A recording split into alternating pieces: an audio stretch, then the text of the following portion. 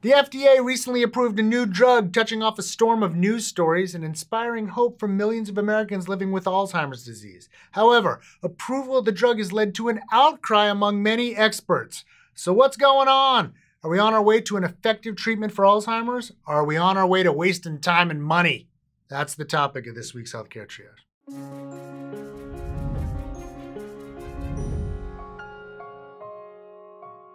On June 7th, the FDA approved the drug Aduhelm for the treatment of Alzheimer's disease. Though data suggests the drug is effective at reducing plaques in the brain associated with Alzheimer's, it is unclear at the moment if this does anything to slow the actual progression of the disease, and it has some potentially serious side effects, meaning the harms could vastly outweigh the benefits. And the drug ain't cheap. Medicare, i.e. taxpayers, will bear the brunt of the very high cost in exchange for these questionable health outcomes. But for the FDA to have issued an approval, there had to have been some data, right? Well, we've got some, but it's conflicting. To the research, current data suggests that the drug does indeed lead to dose-related reductions in brain plaques, one of the hallmarks of Alzheimer's disease. But what that means for improvement of patients' symptoms is much less clear right now.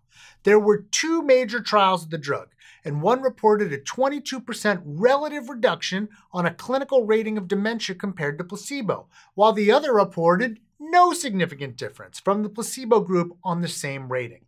Normally, a mix of evidence like this would not warrant an approval from the FDA, even via the accelerated approval program, which was used in this case. In fact, 10 of the 11 members of the FDA's Peripheral and Central Nervous System Drugs Advisory Committee voted against the approval, with the 11th member voting as uncertain, and 3 experts have resigned from the panel in protest since the decision to approve. The Institute for Clinical and Economic Review, an independent think tank, also rated the current evidence as insufficient to claim a net benefit of the drug, and physicians have expressed hesitancy about prescribing it, citing cost and the risk of side effects such as small brain bleeds balanced with the questionable improvement for their patients. Full disclosure, I serve on the Midwest Comparative Effectiveness Public Advisory Council for ICER. But let's back up for a second. You may be wondering, if the evidence suggests that those brain plaques are being reduced, why are we so unsure about whether it improves patient outcomes?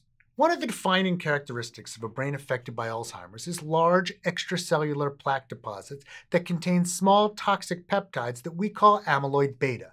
These build up in the Alzheimer-afflicted brain, especially in areas related to memory. However, controversy exists among neuroscientists as to whether these plaques cause the disease or are simply incidental to it. For example, it has been suggested that they are simply the body's attempt to isolate amyloid beta peptides because they are toxic to neurons, the MVPs of the brain. If that's the case, stopping these plaques from forming wouldn't do much to change clinical outcomes. So knowing the plaques are reduced is valuable information, but what we really need is definitive evidence for what that means in a clinical sense. Now to the money. According to the companies that created the drug, the average annual cost for maintenance dosing of a U.S. patient of average weight with mild dementia comes out to about $56,000 per year. And since lots of people with Alzheimer's disease are eligible for Medicare, that cost is likely to fall on taxpayers to the tune of billions of dollars per year. Nick Bagley and Rachel Sachs, both friends of the show, wrote a piece on this for The Atlantic. They point out that FDA approval and payment policies are tightly linked, meaning Medicare basically pays for approved treatments without concern for the clinical value offered.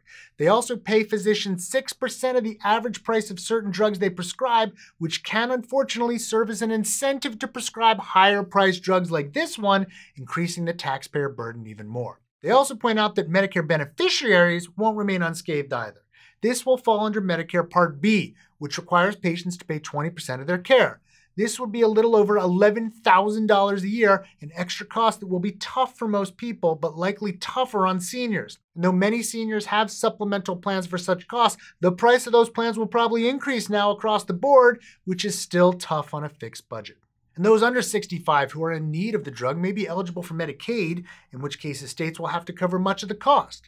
Between these cases and cases where someone is eligible for both Medicare and Medicaid, states will have to either raise taxes or cut expenses elsewhere to cover the extra cost. If we were sure of the drug's ability to improve patients' lives, these would still be difficult problems, but at least perhaps worth it. But at the moment, we're facing these problems for a drug that might not even help people. possible that restrictions will be placed on Medicare's coverage of Aduhelm due to the lack of solid evidence that it's effective. This would definitely be a divergence from past practice, but that might be a good thing. As a condition of approval, the FDA is also requiring that a third trial be run, so approval may be withdrawn if that trial doesn't support good clinical outcomes. But that could take years, especially because it's hard to enroll patients in a trial when a drug is already available elsewhere, and there could be a lot of fallout in the meantime. In response to the outcry, the head of the FDA just called for a wide-ranging federal investigation into the approval, so we'll keep an eye on that as things progress. Hey, did you enjoy this episode? You might enjoy this previous episode on wives' tales about labor and delivery. We'd appreciate it if you'd like the video, subscribe to the channel down below, and think about going to patreon.com/healthcaretriage, where you can help support the show even during a global pandemic. We'd like to especially thank our research associates, James Glasgow and Joe Sevitz, and of course, our Surgeon Admiral Sam.